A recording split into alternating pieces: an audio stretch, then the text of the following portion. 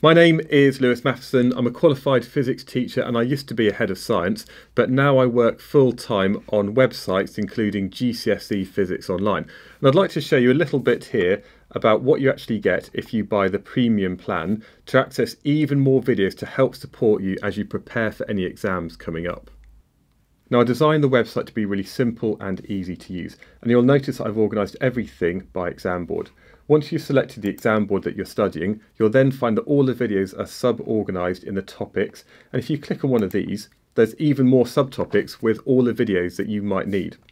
Now, a lot of this material is completely free to view, and you'll see that I've got many more free videos over on my YouTube channel and on TikTok, but some of the content here you have to be a premium plan member to access. For example, work done.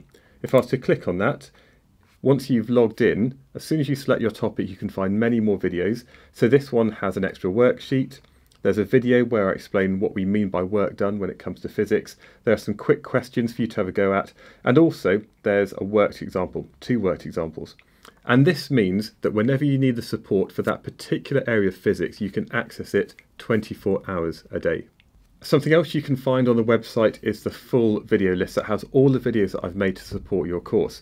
Now you'll see that many of these are completely free, but at the bottom of the page I've got many more videos with this blue background, and this just shows all of the extra content that you get with the premium plan. And at the very bottom I also have some of these extra videos I did about the practical experiments where I showed the practical setup. There are results tables that you can download, and then I have videos where I actually go through my approach to working out the answers. All of that is just for a simple one-off payment, and as soon as you make that payment you get instant access, and this lasts until well beyond you've done your GCSE exams. So there's no recurring payment, you won't be charged several years down the line. So that is the premium plan for GCSE Physics Online.